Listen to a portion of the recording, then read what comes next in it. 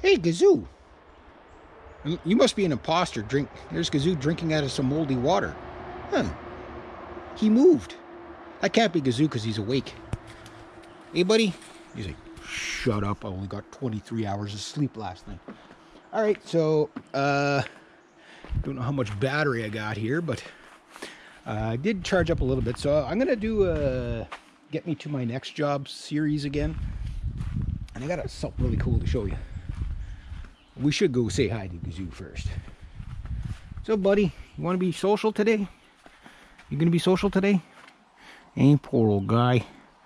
14, 15 years old, this guy. And he's got an attitude problem too, right? Right? And he's like, why are you talking to me? Why?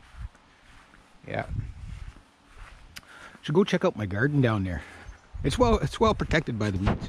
All right, so here's what we're looking at. First off, I got to go get some gas. Man, that poured so much. A little water in the back of my poor truck. Almost washed the scrap metal out. I did an eco center job yesterday. That's why my motorized wheelbarrow's so gunky. But look at this little beast. Say hello to my little friend. Okay, this is the MS 180. It runs pretty good. It's been rebuilt. It's older. This I got yesterday for free. This was an old client's who's no longer with us, and he basically, this is like, the chain on this is from the factory. Like it's the dullest chain ever. It runs okay. I've used this saw over the years. I mainly use mine because like this thing was hard to start because it doesn't run enough, right? But I got it started last year. Used it again to dislodge one of my other saws out of a tree that I was cutting down. And I've cut it quite a bit with this saw till it was so dull. And I must have sharpened this chain 100 times. But the missus yesterday, she was like, Reg, you might as well take the saw. She goes, she's 75 years old. She's like, I'm never going to use something that dangerous. You know what I mean? It's funny when the little old ladies watch you using a chainsaw. They think you're absolutely nuts. They're like, be careful with that thing. You're going to hurt yourself.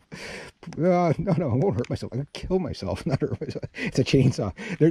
There's no half-assing it with a chainsaw. Either you kill yourself or you don't. Right? But this little guy, I can't wait to try him out tomorrow. Okay, and then this one's almost like new. It runs okay. Everything, well, obviously it runs perfect. It's 15-inch bar on this, 34 cc's this one. I don't know what the 180 is. I can't remember if it's 28 cc's or 38 cc's or 34 cc's or whatever it is. No, that wouldn't be 38 cc's. That's too small for that. Probably 28 cc's. It definitely wouldn't be 18 cc's. But the MS ones are usually the ones that you run them all day, right? So this one is the one it's the small one, but I'm like so excited because like I'm gonna like just try to cut something that big with it, just because it'd be funny. It'd take me a week. But you see that second big branch? This'll do it. You know, this'll fall something that big. You'd be surprised what you can do with a little saw if it's the chain's good and sharp.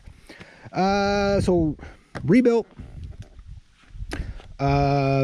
Just not really used that much over the years. A little bit. Peter, the gentleman that owned this, real nice guy. I miss him. He was. I consider some of my clients friends, and you know, I definitely, you know, he wasn't a chainsaw guy and stuff like that, but you know, he would buy something like this just to have it in case he needed it. But he'd usually hire somebody else to use it. But whenever people use other people's tools, a lot of times what happens is they don't, you know, yeah, I'll just cut something with the saw and, well, okay, made it through. And you know, like when I first used it, I said, sir, the chain's really dull. You should think about replacing the chain. I said, I'll try to sharpen it the best I can, but you know, you can only work so much miracles when it comes to a dull chain. I mean, it's not every tooth is completely rounded on there, but I mean, it will cut. It's just it needs a new chain. I'll sharpen it 100 times and whatever, and I don't have the proper files for this one, so I got to get the files and a new chain for this one. But this little guy, 34 cc's, that one's going to be so fun. Do I need this many chainsaws? Oh, you think I only have 3? What's wrong with you? Of course I have more than 3. There's the bikes. I just got to pump up the tires on the bikes. Got this yesterday as well for free. Took about 8 pulls, but does a nice job. This one, I think I flooded. I got this last week. It did sputter. So I think it's going to fire, but I think I flooded it just because it's probably been sitting for a while. Definitely going to need a new blade, but it comes with the harness and everything. The only thing that's missing is that safety thing. Hence why when you start it, you got to have the blade off the ground. A lot of compression. I think it is 50 cc's or whatever, 51 cc's. It's a Johnson RS 51. These things are really expensive new. Another client had it. I'm never going to use it. You take it. Free lawnmower. Gonna make me money. Free lawnmower from last year. Making me money. The week before, free generator. Old, heavy. That thing's got to be 200 pounds. Free lawnmower last year, the year before. Paid for itself several times. But I'm probably going to sell this one. I'm definitely going to keep that Honda because it runs so nice. But I got to fix the throttle on it. And I'm probably going to keep this one. I don't like heavy things because you don't need heavy. You don't need a 6.5 horsepower lawnmower. You just don't need it. If you're pushing it, 5 horsepower's overkill for most stuff. If you need more than that, like, you know, on the power wheeled ones, and the other one is a powered wheels, and it does work pretty good, but it's you know, whatever. There's my dad's saws. There's 2 Johnsons there. There's the big boy. He's had this forever. That one, I think he's got it running. It's another Johnson. I won't hold that against him, but then I don't know. I think he got that one running. This one, I don't know what's the deal with that one. Oh, there's another one underneath it. Oh, there's another one there. How many chainsaws are in this damn place? Okay, so that's 1, 2, 3, 4. I don't know. I think those 5. Yeah, 5. There's 5 chainsaws here. Maybe. Where did that come from? Some of them I get on my scrap metal run, then my dad finds them. 6, 7. There's my beloved Ninja Shark. He still runs, but he needs an adjustment. And this is Sasquatch, this is the beast of all the saws here. The MS 270. I really want to get that one running good. So what do we got? 5. Okay, so look around. There could be more saws. That old engine. But a lot of the stuff, some like that MS 270, somebody threw it out. Said this guy I worked for, and I painted the side of his house. He says, "Yeah." He goes, "You want to take that for scrap? Go ahead." He goes, "It's seized." So I took it home, pulled it. It's definitely not seized. Dad messed around with it, got it going. It still bogs, so I'm going to take it in to get it fixed up. Probably just needs a refurbishing.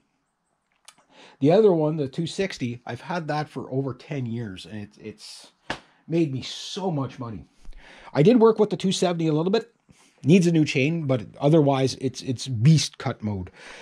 These little guys, I like to get this one going, just because, you know, it's cool to have all these little stills, right? So what are we at? 1, 2, 3, 4, 5, 6, 7 so far.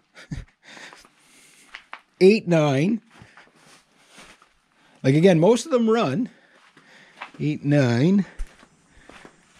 And hang on. We got to do this like the Sesame Street would do. 10, 11, 12. There we go. 12 saws. And probably half of them are okay. Now, these are the small saws, right? So I'm going to grab my 260 and 270 just so you can get an idea of comparison from the small saws to the big saws.